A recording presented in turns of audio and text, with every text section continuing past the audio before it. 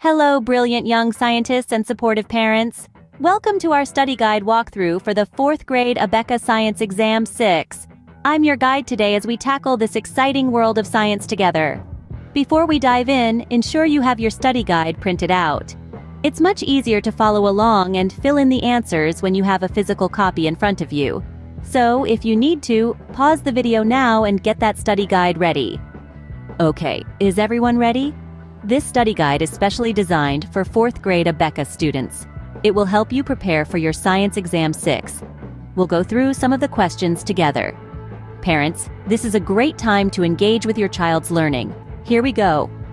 We're starting with the true-false section. Remember, if the statement is true, write true in the blank. But if it's false, correct the underlined word or phrase to make the statement true. Let's get started. 1. A green plant is able to make food because it has chlorophyll.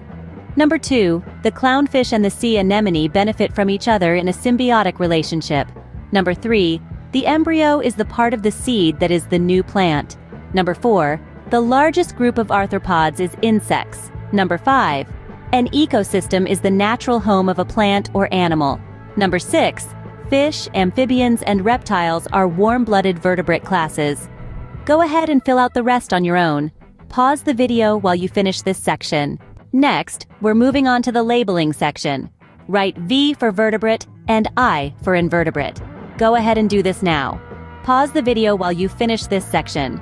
Next, we are moving on to the matching section. Write the letter of the correct answer in the blank. 1. Outside skeleton. 2. Land covered with water for at least part of the year. 3. Active during the night.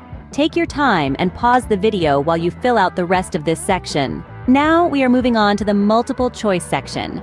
Read each question and all the answer options carefully. Write the letter of the correct answer in the blank. Pause the video now and complete this section. Now we are moving on to the last 2 sections. Look at the pictures provided and write the letter of the correct answer in the blank. Pause the video now and complete these 2 sections. Great job, everyone! You've just completed the study guide for the 4th grade Abeka Science Exam 6. Parents, thank you for supporting your child's learning journey. Keep up the great work. Don't forget to like, share, and subscribe for more helpful study guides and educational content. See you next time for more learning adventures.